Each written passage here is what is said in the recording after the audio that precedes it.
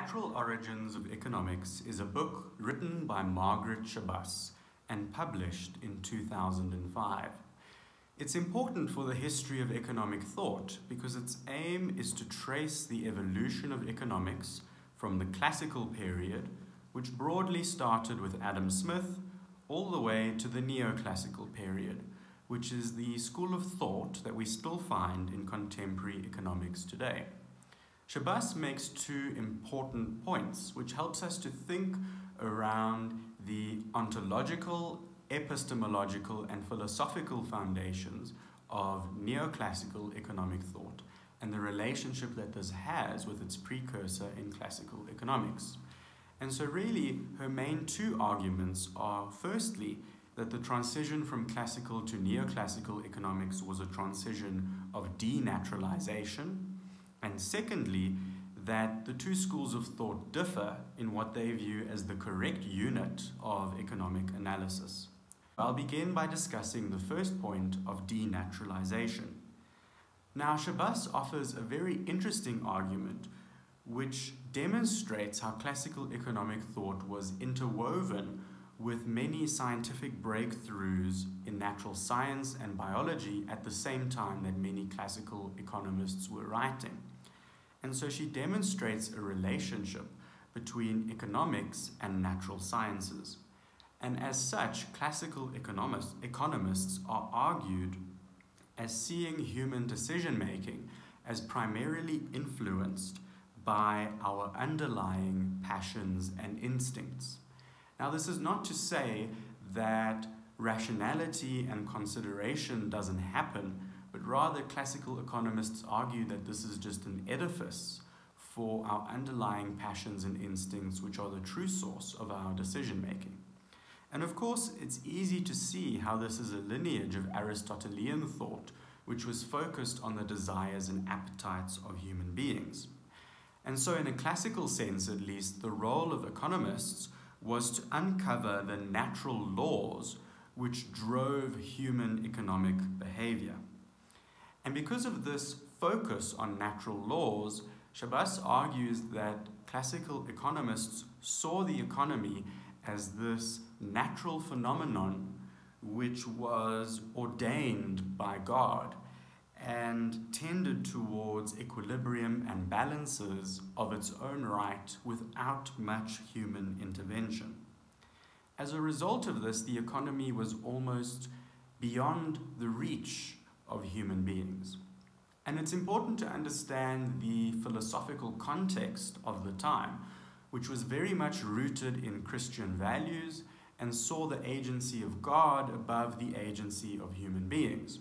And so if the economy was something that was instituted by God and a product of the natural instincts of man, which were created by God, then naturally the economy itself was something which couldn't really be influenced by individual humans, but existed on its own and was governed by natural processes.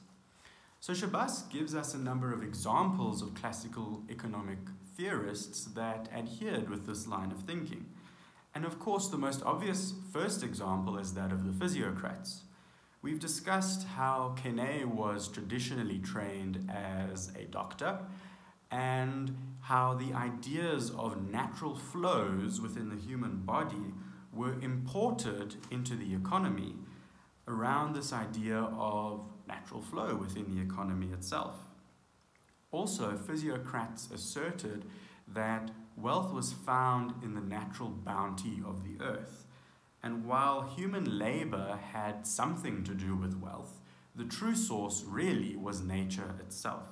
And so human agency didn't have that much to do with the economy. So here we can begin to understand this philosophy of the economy almost being beyond the reach of humans, because you and I can't control the way that blood flows in our bodies, because that's a natural process that governs itself.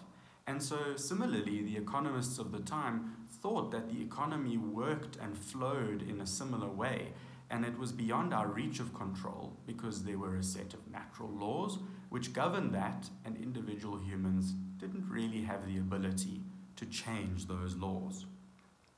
We can also think of Adam Smith in a similar vein. Now, obviously, we all know that Smith gives us some groundbreaking insights into things like market processes, trade, and the division of labor. And obviously, any modern economist would describe these things in terms of rational individual behavior and utility maximization, but Smith didn't necessarily think of them in that way. In fact, he thought of all of these processes as embedded in much more fundamental and intrinsic human nature, which was bequeathed to us by God. In fact, he argues that humans are naturally created by God to undertake activities like bartering and trading with one another. And understanding Smith in this way also helps us to understand his policy suggestions. So we all know that Smith was very much against the ideas of mercantilism and monopolies which were instituted by the monarchy. And if we think about this idea of natural law, Adam Smith would argue that a monopoly was actually an unnatural perversion of the natural order of the economy. And so when we interfere with things by instituting monopolies, we actually go against the design which was instituted by God himself. And so Adam Smith's policies were really revolving around this idea of going back to what the natural state of the economy should look like. The last example that Schabas gives us is David Hume, who she argues was influenced by ideas at the time around how electricity flowed. And so David Hume argued that monetary flows really were analogous in a sense to the flow of electricity and allocated themselves according to certain natural laws and had very little to do with individual agency. Now, obviously, this focus on natural phenomena is very much foreign to modern economic thinking. And so, what changed between classical and neoclassical economics? Well, Schabas argues that the departure point really emerged around John Stuart Mill. Mill argued that human behavior is not inherently natural, but rather man is rational and he has agency over his decision making.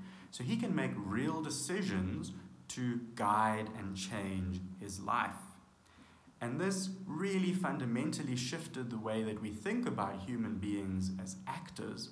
Rather than being intrinsically guided by their nature, we're intrinsically guided by rationality. And so Mill suggested that economic behavior is, in fact, an inherently mental activity, and that the economy is not natural, but it's artificial. Now, what did he mean by this? Well, the economy only exists out of human behaviors and decisions. It's not similar to natural processes, because really, in a sense, the economy only exists in our minds. And if the economy only exists as a product of all of our collective decisions and actions, then ultimately the economy can be changed by humans as well. So really, we can think about this change from classical to neoclassical economics as a shift from realism to nominalism. People like Adam Smith, Hume, and the physiocrats were really concerned about metaphysical questions about what does the natural order of society look like and how did God intend for the economy to work. Whereas from Mill onwards in the neoclassical school, rejected these metaphysical questions and said that economics doesn't really have much to say about them, but what we can focus on is this nominalist perspective of the individual, their rationality and their utility maximization. And so this ontological position was adopted by neoclassical economists from then onwards, who go on, as we all know, to promulgate a massive series of quantitative and statistical calculations which try and allow us to compute the vast array of individual rational behavior.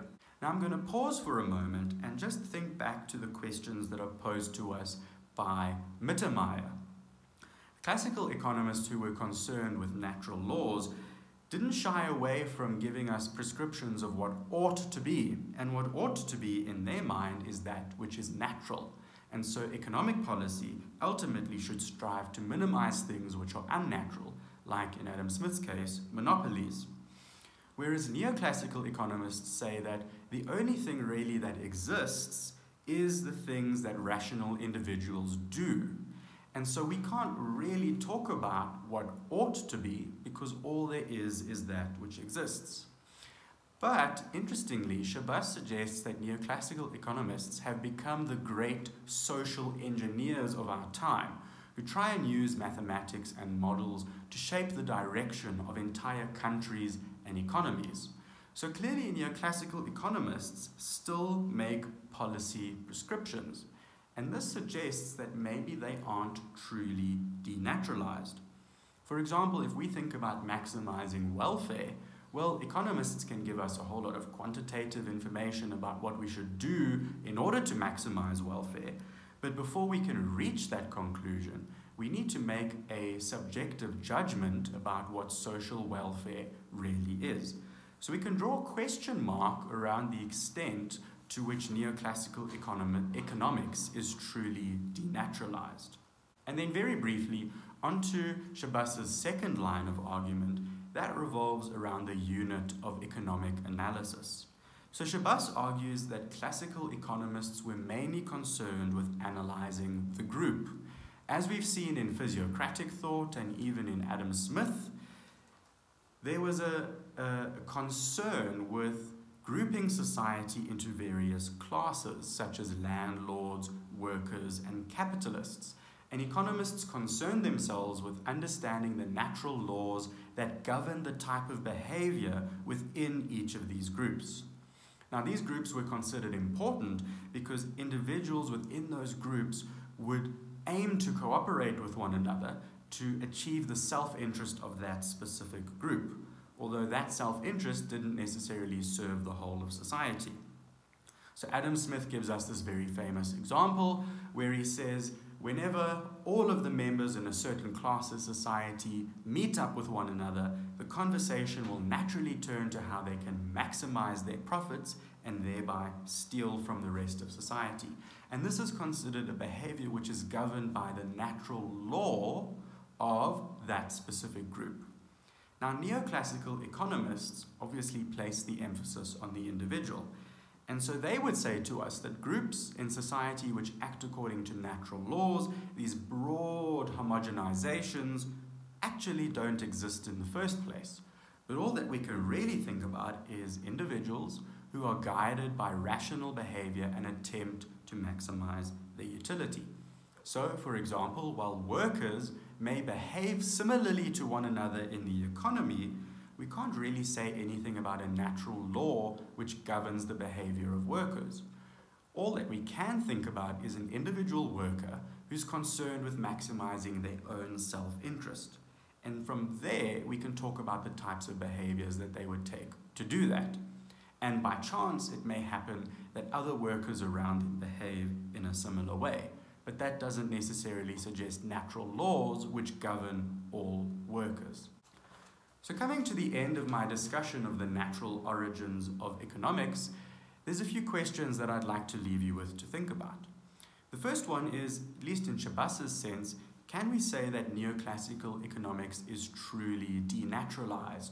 Or is it in fact still concerned with broad laws of nature that govern human behavior? The second thing is, classical economists unashamedly asserted certain policy positions.